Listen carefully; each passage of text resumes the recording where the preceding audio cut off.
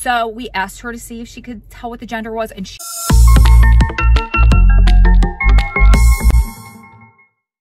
we are on our way to go get some glamour shots for our baby.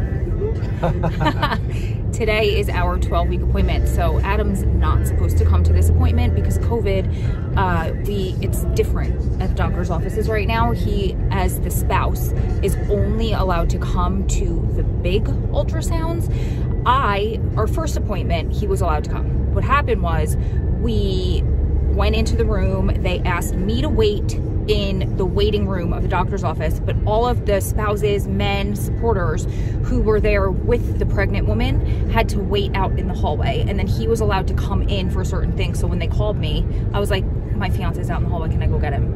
And they kept calling you my husband, which is funny, which I don't care, but it's not funny. Well, I kept saying fiance, we have different last names. Okay. Well, but it doesn't matter. I mean, he'll be my husband soon anyway, regardless. Probably because we're old. But I would be like, can I go get him? Because I was like frantic that he was going to miss the heartbeat and like the fun stuff. So they were like, of course. They were so cool there. So he came in for the ultrasound, and he came in for the part where I had to get pap smear and the initiation, is that the word? No. But like the initial visit with the doctor, with the nurse practitioner. And actually there was a medical student who looked like she was about to pop pregnant, which was really cute. So they gave us all this information, and I was trying to like wishful thinking the fact that he could come to every appointment with me, because first of all, I don't want him to miss that stuff, but second of all, like, I want the support there, and that's okay. So what we're gonna do today is we're gonna play dumb. We're gonna try and sneak in. We're gonna try to sneak in. Somebody knows how to break rules, actually.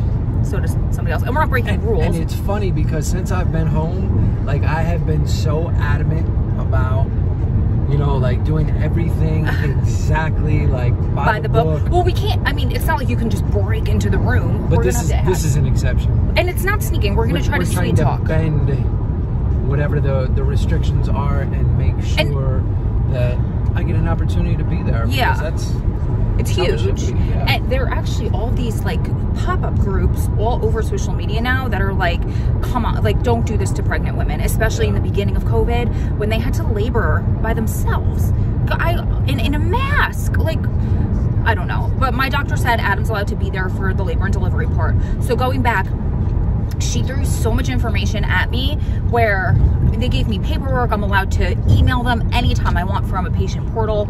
So that's totally fine. But I was missing stuff. Like, I don't understand what the big ultrasounds are versus the other ultrasounds, because to me, they're all big.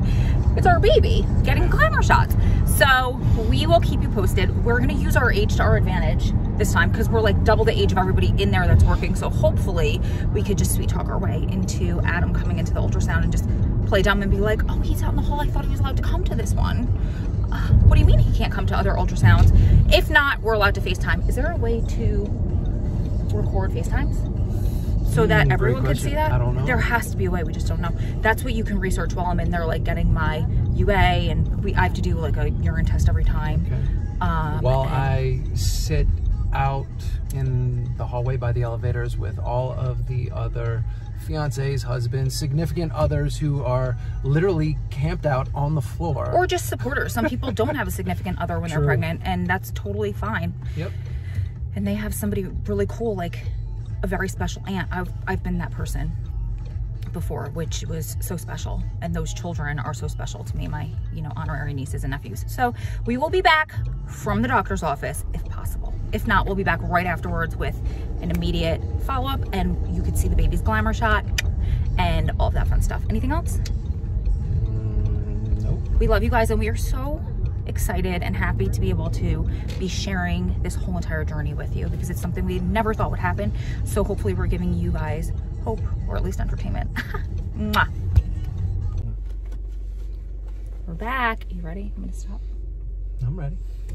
So Adam was able to come into the whole appointment with me because it was a different doctor today. So they wanted him to meet the doctor and everything like that. That's the good news. We loved the doctor. Honestly, I hope this doctor, I love them both, so I don't mind, but I hope this doctor delivers my baby, because in this practice, there are 2 doctors, a male and a female, and they're not both on call all the time.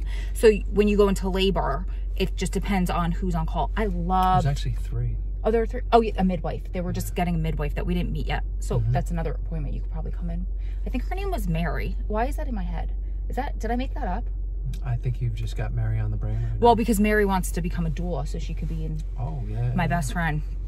How cool is that? So she can be in the room with us. So Adam and Mary could be in the room. That would be cool. It'd be awesome. Anyway, but this doctor, first of all, best sense of humor in the world, which I love. Second of all, the calmest demeanor, like just so easygoing, so calm. And I am going to need that because I'm such a high strung, anxious person, especially in situations like I hate going into surgery or something and you have like everybody's looking at you when you're laying in the bed. That makes me so anxious, so bad.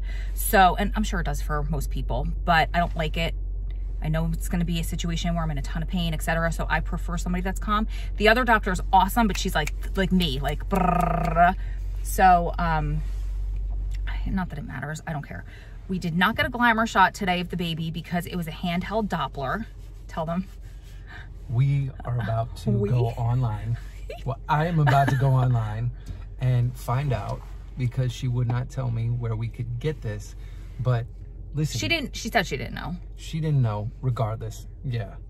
It's a plug-in on her phone. She was able to plug I didn't know that was her phone. I thought it was part of. I couldn't see a lot because like I'm laying down, my scarf was up here, my mask. It was hard for me to see. It was a plug-in and it went over my belly. I thought it was going to be an internal today because the first one was internal, but she went right on my belly. Oops. All we need is, listen, we're going to find that plug-in. We're going to get a bottle of whatever the gel is that you need on top. I told her, I was like, don't tell him where to get it because we will never leave the house. Like, I will be under an ultrasound all day long.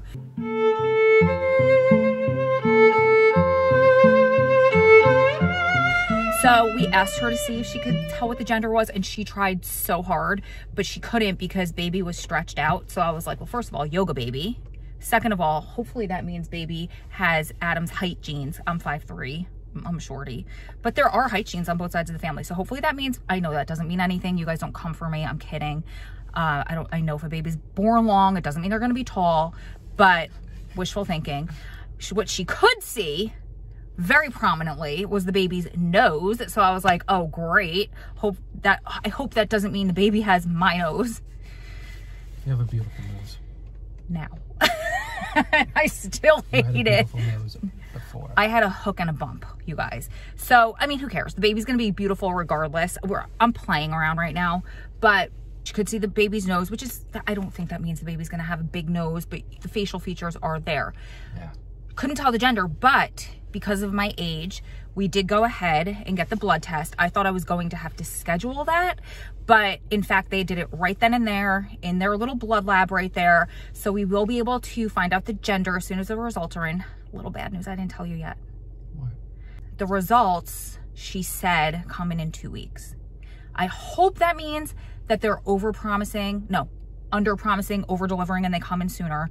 She said if I have the Quest app on my phone, which I will put right now, that's just the lab. The Quest lab it's one of the most popular labs, if not the most popular lab, they'll come a little bit sooner because I won't have to wait for like the computer system to speak to their computer system. Yep. But so within a week and a half to 2 weeks, hopefully we'll know the gender. I still figured it was going to take a minute. Yeah. I thought by the end of the week. I thought it was going to be relatively quick. And I almost had a breakdown for 1 second in my head. I was like, oh, don't you know you need to rush me? We're YouTube famous. I'm just kidding. I'm just kidding. And also any kind of like genetic issues or anything like that. And the only thing that we would do if there were genetic issues would be like to meet with, what did you call it? A fetal specialist? Just to, you know, give us, I guess, tips and stuff. I don't really know. I think everything's fine. We literally saw the spine on the ultrasound today, and the heart was like so boom, boom, boom. It was so cool. Oh, I told you guys on my last video that I've been really, really short of breath, like scary short of breath. So I was telling the girl, who took my weight and my blood pressure. Thank God my weight was fine. I think I gained like 1.5 pounds, but I had to pee. So, and I'm blaming my shoes, but I really thought I gained like another 10 pounds. So that makes me feel better. I think adding in running has helped a little bit, and it has not been like long runs. It hasn't been hard runs. It's been slow jogs, but it's definitely, I think, helped. But she took my blood pressure, and my blood pressure was on the lower side. Was awesome. Yeah, my blood pressure is always decent. So I was like, well, at least I know it's not my blood pressure, so I guess it's just normal. But then as I was talking through it with the nurse practitioner, it's my asthma. She said that pregnancies can kind of re-trigger, even if you've grown out of it, can re-trigger asthmatic issues. So they prescribed me a rescue inhaler, which I probably will never use. I hope I don't need it, but at least I'll have it. If something like, what was that, Sunday? The night I got really scared. Yeah.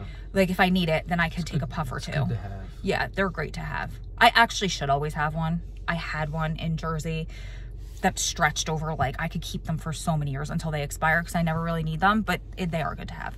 So I think that's that. After our doctor's appointments, we always go out to eat to celebrate. Maybe we'll vlog a little bit there. We were gonna go to a vegan place, but since I just got blood drawn, I'm kind of like a little woozy. I need to eat soon, and it's close to a half an hour away. So we're gonna go to, I'm just gonna start driving.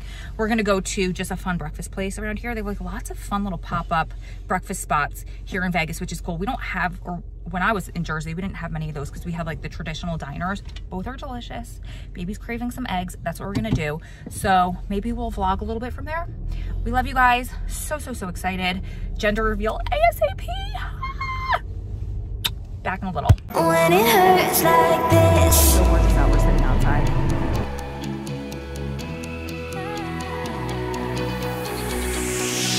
We climb the greatest heights.